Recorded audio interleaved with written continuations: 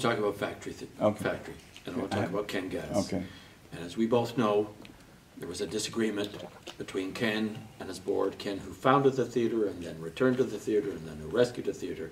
There was a disagreement between him and his board, and the disagreement led to his firing. The community reacted quite strongly, verbally, and with a boycott. I do want to read this. Because this is, I want to read this because this is very George, and it sort of, it does encapsulate the kind of passion and logic and the willingness not to be in control all the time, which then gives us an authenticity that you can't buy. Suppose Ken doesn't return to the factory. Imagine, hard to imagine, but let's just say. First of all, imagine what kind of slick opportunist or gormless fool would apply to replace someone who was dismissed in this manner. How many theater workers of conscience and integrity will want to labor there under this board? There won't be anyone to stand up to them, except the slick opportunist or the gormless fool, both the toadying type, take my word for it. But maybe the board will even come to the dress rehearsals and give notes, passed along, of course, by the slick or gormless fool or opportunist for the sake of appearance. You think I'm kidding? You think it can't happen? Then do a little research about other boards have operated in similar circumstances. Or ask me sometimes. It's not easy to run a theater. It's not easy to run the factory. It has a very courageous but limiting mandate. Just Canadian plays, mostly new. 6, 8, 10 of them every year. No resurrecting of much beloved British or American play for a little breather.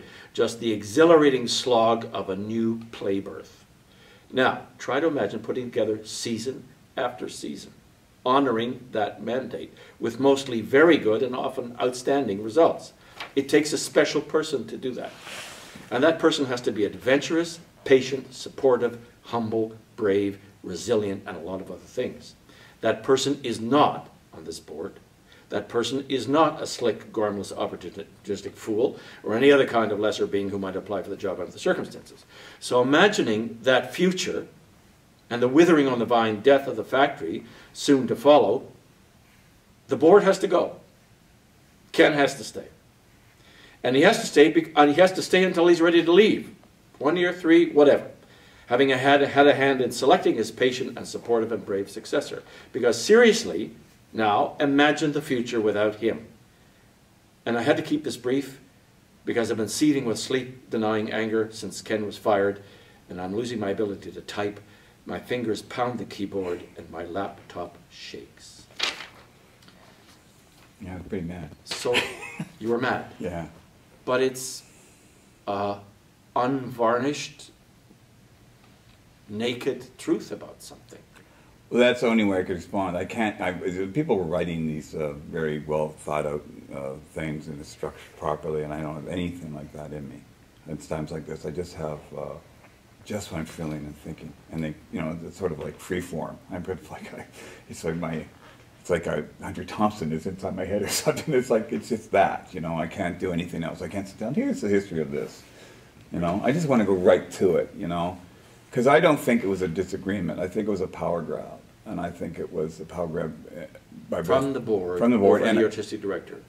Yeah, they wanted them gone so they could do what they want. There's a few people on there that just, for some crazy reason, a 300-seat theater, they think it's like the center of the cultural universe, and they thought they should have some power. Just petty people doing stupid stuff. And there were some internal wrong-headed people on staff who kind of helped them do it. It does beg the question, who does the theater belong to? Well, it does beg that question. And I think that's... who does it belong to? Well, it doesn't belong to the board. It probably belongs to a lot of people. In this particular instance, it belonged to Ken. I have no problem saying that. People say, well, it can't belong to an individual. I say, I sure can. You come back and you resurrect, he saves it, he can have it. Until he doesn't want to have it anymore. That's okay. He said, I look at everything. Every issue as it comes up, Maybe generally speaking, it doesn't belong to any one person. In this case, it sort of did, in a way, emotionally, in every other way. He was, their criticism of him involved ageism and all sorts of other things. That they were looking for some young person to do all the stuff that he was already doing. He was bringing in voices, the two people who replaced him. He brought in, he nurtured them, and young companies. He did that. He was the first one to do this serious, you know, and from the African Canadian community. And he was doing all this stuff. They seemed to imply that he wasn't, and therefore they had to bring in new voice. It wasn't about that at all. So your argument with that board is about your loyalty to Ken and his past record, or about the policy and the structure of who actually owns our theatres and who is responsible for them? And it's both, really. It's all, you know, it's all of a piece in that sense. You know, it's like I have no argument with boards per se if they kind of act responsibly and understand that they have that there should be limits, whether they're actually written in the laws of a board, whatever they are now or not. They should be reasonable, and there should be some consultation.